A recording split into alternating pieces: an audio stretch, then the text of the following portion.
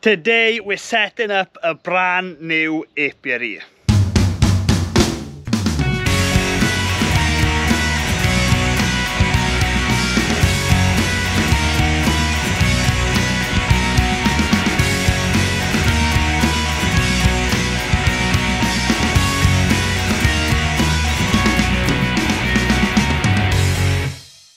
Hello, I'm Griffiths, welcome to Winning Griffith. Here we talk everything beekeeping, farming, countryside living. Now we do reviews as well. Now I'm just up the top yard here where we keep the big bales.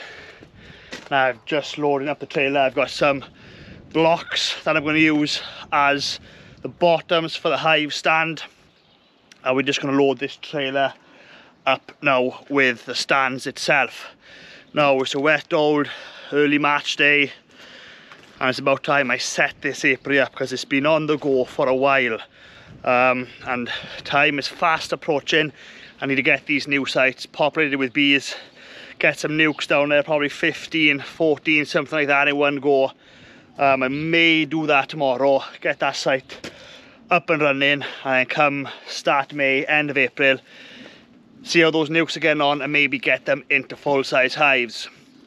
So if this is your first time watching the channel, welcome. Please hit that subscribe button and click that bell so you're notified of when new videos are uploaded. Right, let's get the stands on.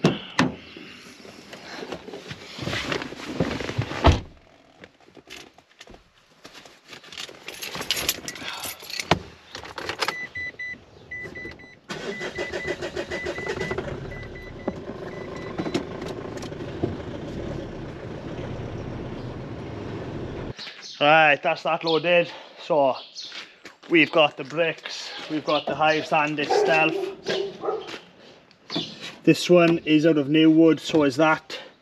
I've got two 4x2s then, which I don't really like having hive stands that are 4x2s. I prefer the 6x2s, but the price of timber now is gone clean off, so any kind of decent timber I've got second hand, I am going to use them. Painted it up. And this wood here, the 4x2s, actually came off one of the sheds on the farm which we re-roofed last year, so that's not going to waste. Just got to try and save where you can with the economy as it is. Right, trusty old wheelbarrow,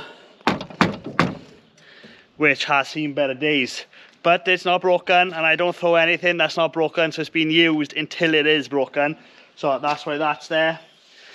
And that's it, and it goes to show, if you're bee farming, if you remember the video I posted a couple of weeks ago, how to start bee farming, click the link there to watch that video, how important it is to have a 4x4 truck. So I've got my L200 there, and I've got a 12 foot trailer on the back, and you know, we're only setting up a small apiary, enough to take 14 hives at the minute. You know, look how much stuff you need to carry all the time and over, you know, treacherous terrain. You just can't do this job if you've only got a car. So let's go, let's see the new site. Well, here we are. If you notice, the high vis, I've got to wear a high vis on this site. So I'm not exactly going to tell you where I am in this video. That's going to be revealed later on. But look at this site. You could swear that I'm at the nature reserve. Now, the kind people here have put this little bridge in for me so I can cross this little stream. So I get my wheelbarrow, petrol wheelbarrow across there quite easy. And this is the first site that I've got that I'm keeping bees, where it's actually by the water. The last time I came down here, there was geese, there was ducks, there's all tons of wildlife in here. I'm actually going to keep my bees in this wooded area here. So just amongst these oak trees in the bramble, I'm going to create a little bit of a clearing in there now. Not too much, I want to keep it as raw and wild as I possibly can. And I'm going to keep them roughly here. This is the area. We're going to have about 14 hives in this area. It's going to be safe enough, people working, cutting the grass around the lake, around the lagoon, around all the different points here that the people are working on. The bees are going to be well away amongst the brambles and the oak trees here, and that's going to be great. So we're going to have bees pollinating the area there. I mean, from the nature of this site, you will not believe where I am when I tell you. You will not believe where I am by looking at the beauty down here. You would not believe it. And there's huge amounts of land here which is just totally wild as it actually can be in Wales, really. There's no farming, the land is kept like this for a reason, so the wildlife benefits hugely from it. But yeah, I mean, look at this. How lucky am I to get this site? And the company that operates this site, we're in very, very good partnership together. We do a bit together already. And I mean, to get this kind of access and the effort they've done to get bees on this site is amazing to see. And it just goes to show what other companies can and should do to promote beekeeping, help the farming industry, because beekeeping is farming industry, and help small businesses as well. I mean, that's just absolutely great. So I'm going to crack on now. Start lugging the bricks across. The site is quite level, so hopefully I don't need to dig anything level. It'll be quite level, and an hour or so and I'll be done. Well, that's it, that's me finished here. Trailer loaded back up, wheelbarrow tied down. I'll just show you what I've done here and the way I've set it out and why I've gone with this pattern. Look at that.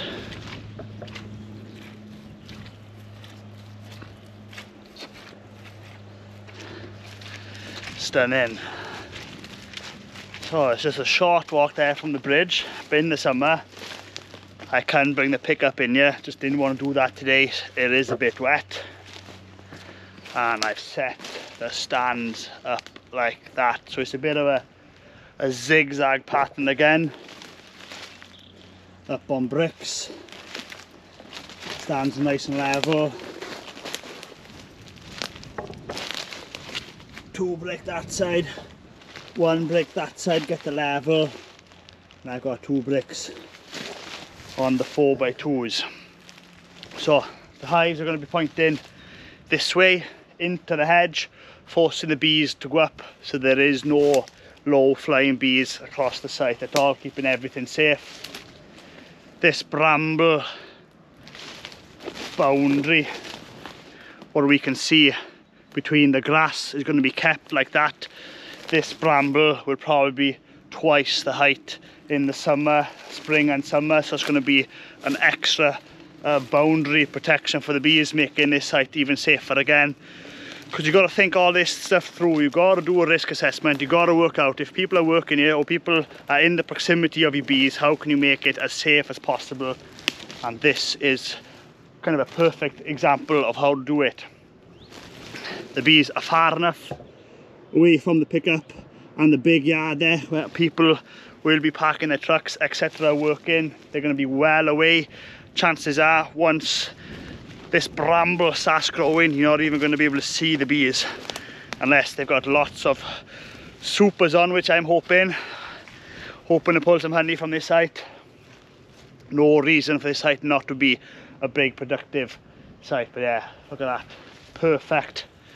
Got the grass, we've got the bramble, and then right behind there we've got the bees. Plenty of shelter and shade for them. The big wind is not going to be a problem for these bees down here, and I think they're really going to enjoy it. No, very, very appreciated. I know I said this before, but I'm very, very much appreciated of offering this site for me to keep some bees on. Good for small businesses, good for farming, good for the environment. What's not to like about having bees on a site?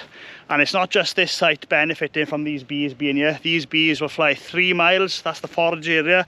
So everybody within 3 miles of this location can benefit from increased pollination if they grow any kind of crop, whether that's apple trees in the garden, a veg plot, or a local farmer growing any kind of crop which I doubt it in this area. I don't think there's any kind of arable farming, but nonetheless, pollination on the clover in the field, on the grass fields, that's going to benefit every farmer, be it grass or arable. So these bees are not just helping this site, they're helping the local area as well.